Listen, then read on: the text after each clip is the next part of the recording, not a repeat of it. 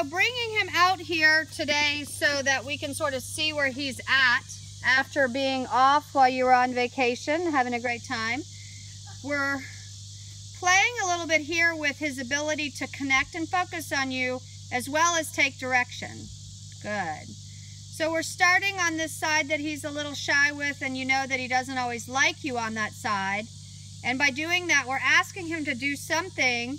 When you hindquarter and connects with you, then we're going in and we're bonding on that side that you are working.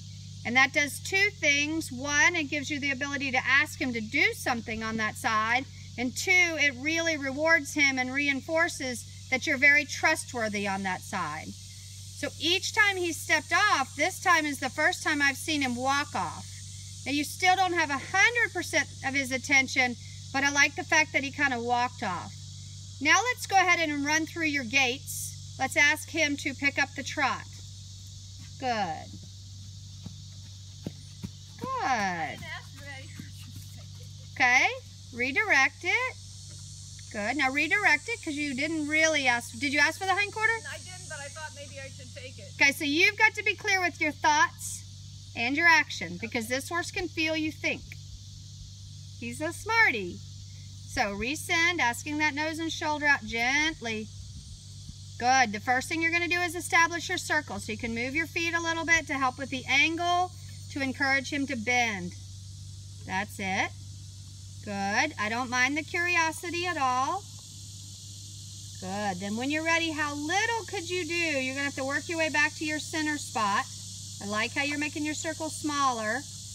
Work your way back to sort of in the middle of this end of the arena. Correct that direction right away.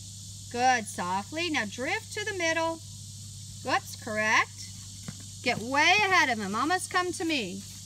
There you go. Good. Easy on your eyes. Beautiful. Now hindquarter. And then try a draw. If you get the hindquarter to shift. Whoop. Good. Do you have a draw? Can you get him to come to you?